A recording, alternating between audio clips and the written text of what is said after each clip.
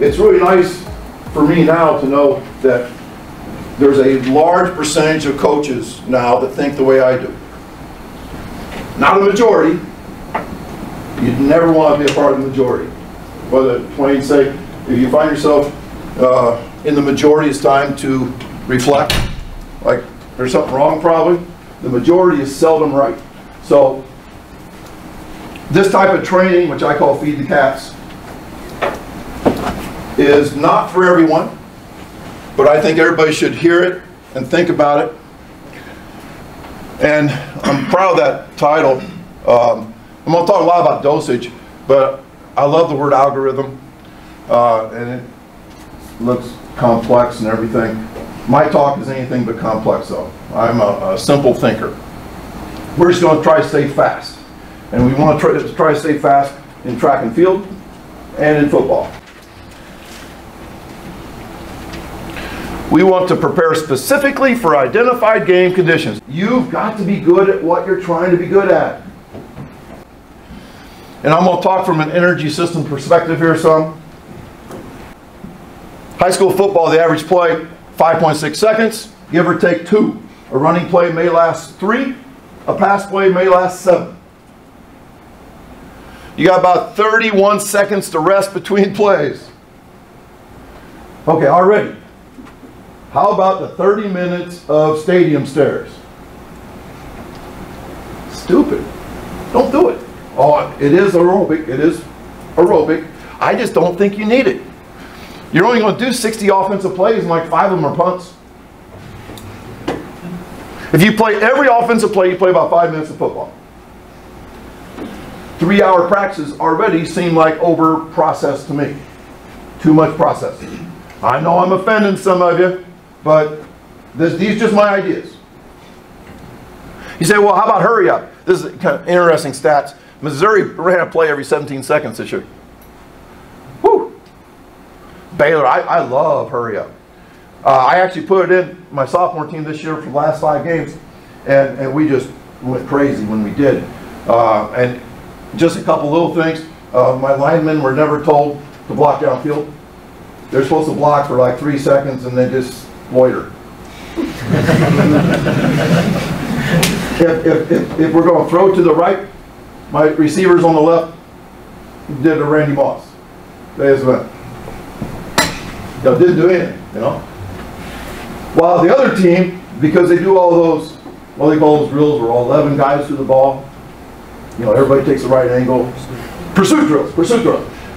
They are pursuing to one side and then pursuing to the other, pursuing to the other. Well, my guys are like, all right, what's the next one? All right, let's go. I love it. NFL, their plays last a little bit less.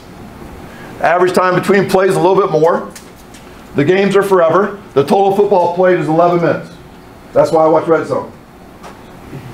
11 minutes of football in an NFL game. They have more replays than they do actual plays. 75 minutes a game are showing grown men loitering on the field. On camera. Now, why am I showing you this? I think it's amusing, but I think this should go into our process ideas. We should at least think about it. Lactate workouts, well, maybe if you run back a kickoff and somebody held and they kicked you again and you ran back again, maybe that lactate workout came into some, the only reason you should do a lactate workout in football, I think, is probably if you're just sadistic. You know, you just love to see that lactate war zone fetal position with your players. I don't think you need it. Now, I have read some stuff about hormonal this, hormonal that. Anytime people start talking about hormones, you know, I wonder if they really know what they're talking about. Unless it's Cal Dietz. Now, if it's Cal Dietz, I would write it down. But there's a lot of people talk about hormones and things.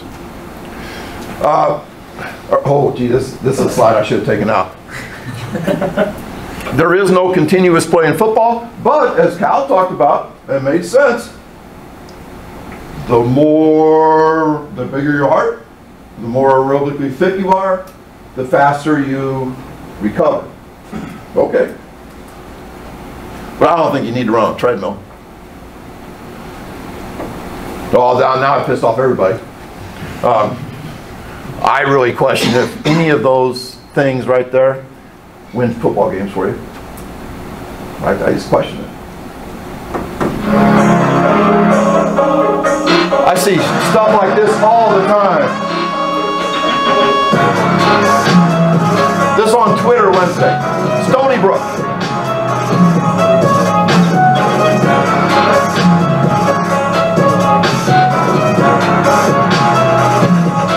I really don't know what that is. I think they knee guys in the balls. You know?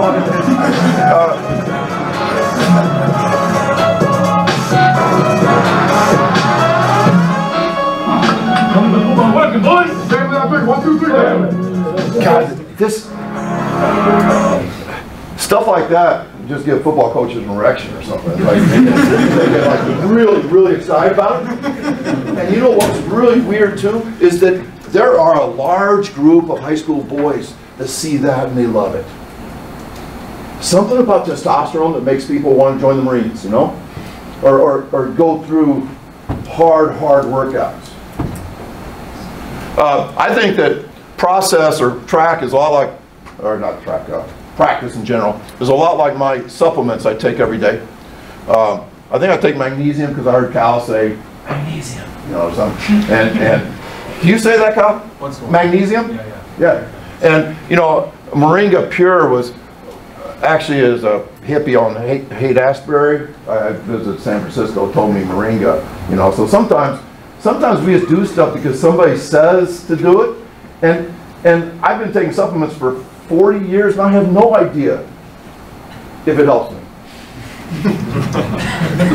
That's kind of the way we are in practice sometimes, right? All the stuff we do, I don't know if it works. So right now, I resigned football this year. So I don't coach football anymore, but I still, like most coaches think, you know, they could figure it out.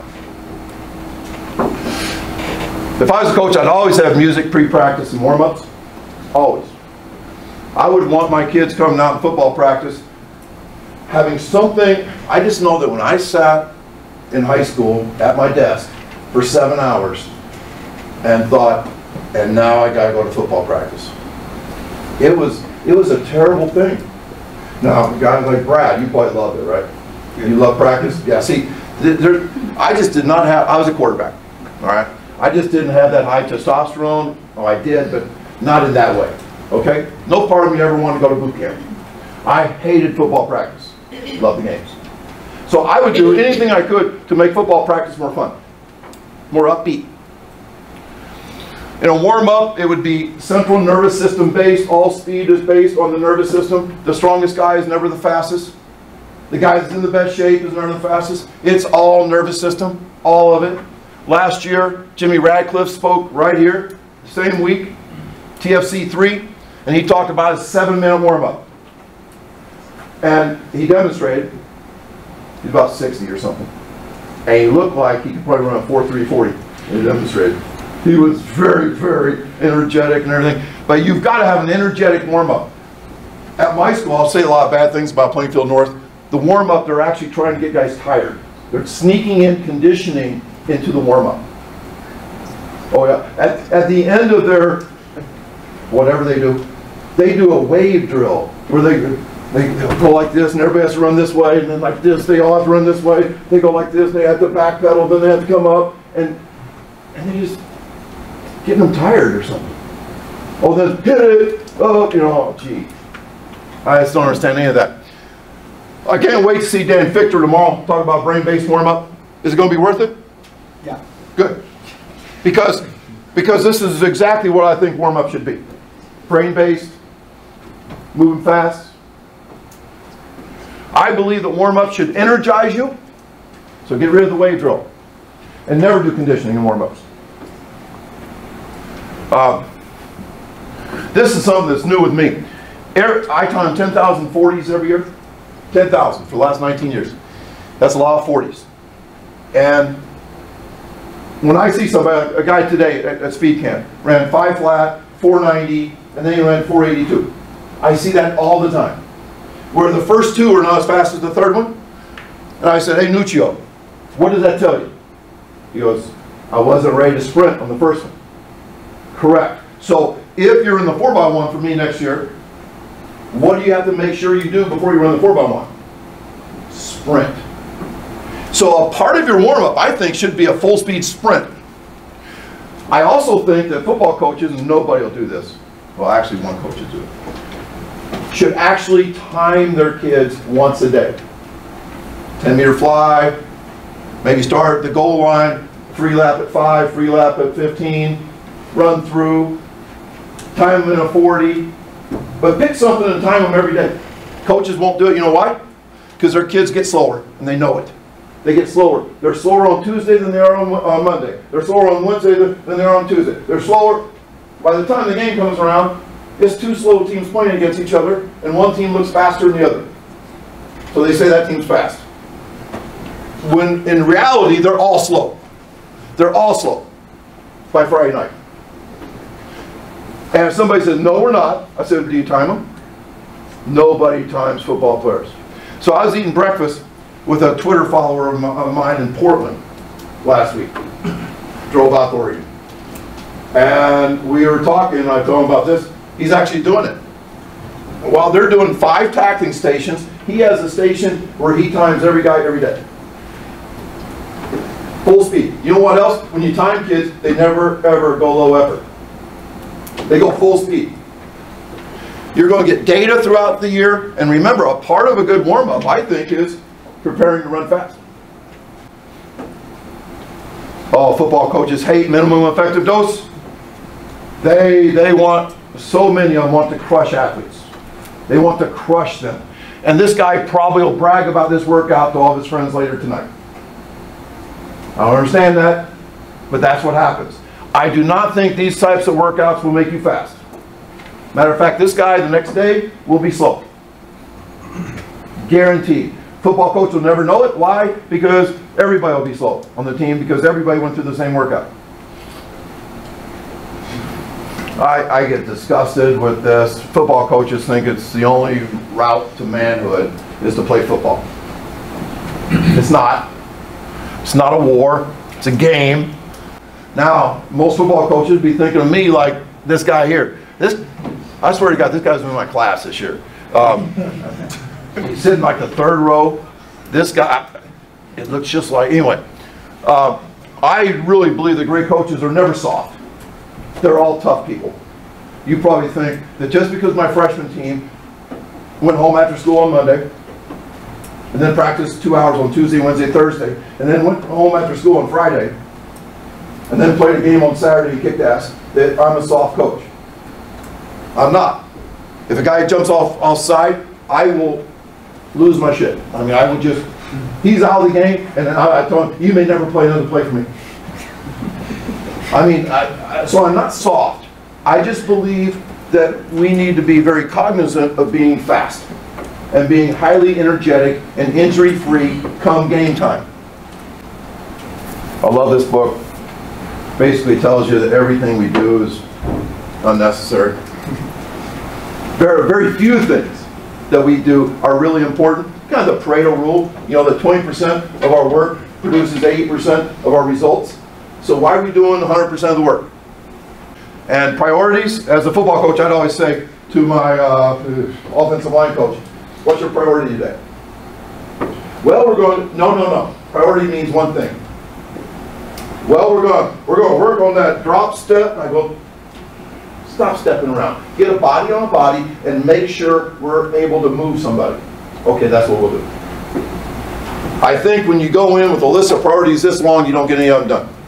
So what you need to do is, like in track practice, what are we trying to do today? I can always tell you, there's always like one thing. I'm not trying to do a bunch of different things. Mike Leach is one of my favorites. I read Swing Your Sword, his biography. I love his offensive mind. He is just, he's all air raid stuff. He is absolutely, Washington State, he got fired at Texas Tech because he sent a very famous player into a shed for 2 hours to keep him out of the light because he was concussed. And then, but they also did weird things like carrying cinder blocks around, you know, above their head. This on campus. It was like they had for a whole week. At Texas Tech, he's in trouble. The offensive line coach is making their offensive linemen, if they screw up, hold a 45-pound plate while they put cold water in their face for like 5 minutes. Just spray them. It's almost like waterboarding. One of the reasons I resigned football this year is because I can't stand punitive stuff in football. Anytime we messed up a play or a fumble, the whole team, get them going. And they had to do up, downs. When kids are playing grab ass on the sideline because you've been going through an offensive segment for 30 minutes, and that's what kids do when they're standing around, they play grab ass.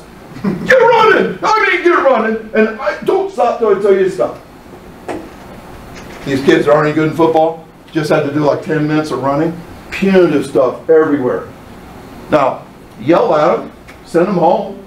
I sent kids home. Okay, you just rolled your eyes, go home. But coach, I come back tomorrow. And maybe you won't ever roll your eyes again when I tell you something. So you can be tough, but I think as a coach you want to be kind of like a good mother that didn't have to say anything to you, that could give you a look that would make you feel like shit. That's the way a good coach should do it. It should not be a fear of physical punishment. Plus, we are educators. I mean, we're educators. We're not like in the Wild Wild West, you know. We're educators.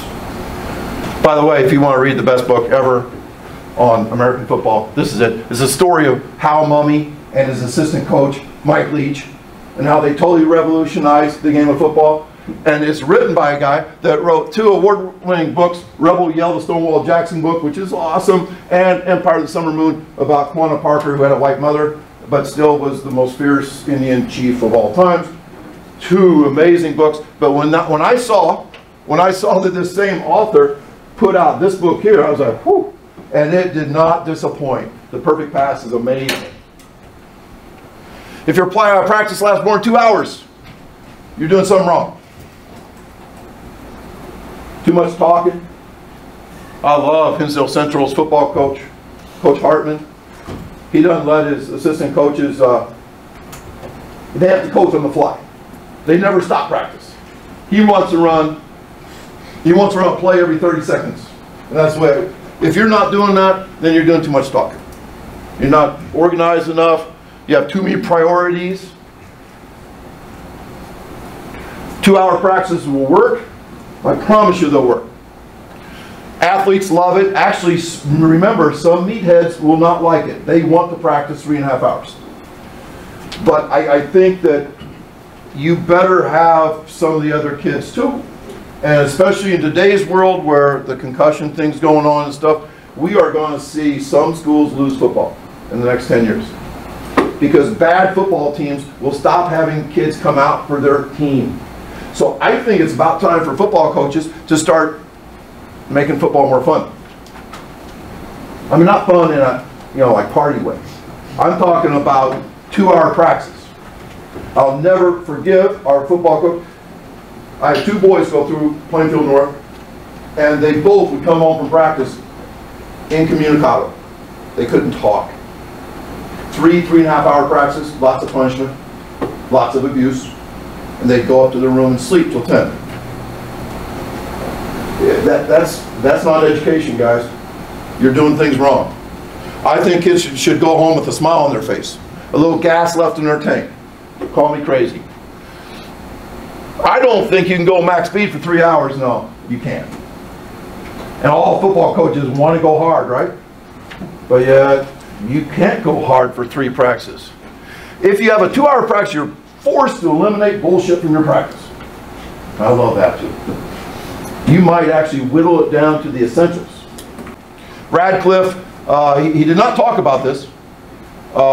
Actually, he did talk about this. He talked to me in depth at lunch last year. And I asked him about the Chip Kelly practice plan. Found out it was not Chip Kelly's idea. It was Radcliffe's idea. And this is what they did. Monday was regeneration. Tuesday and Wednesday, they went fast for 2 hours. Their off day was Thursday. They could call it no sprint Thursday, no sweat Thursday. By the way, 25% of all the teams in the power conferences are doing this now. 25%. Not Oregon, though. They got tired of this, so they brought in that butcher that, oh yeah, the kids were peeing blood, right? About killed him. Got suspended.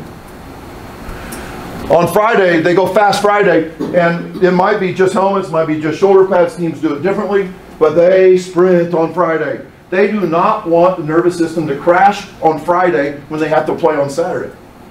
So they want a wave, where the first wave is Tuesday, Wednesday, and then they let the nervous system get back to normal, and then they go on the second wave, and they play fast on Saturday. By the way, on, well, I think I cover it.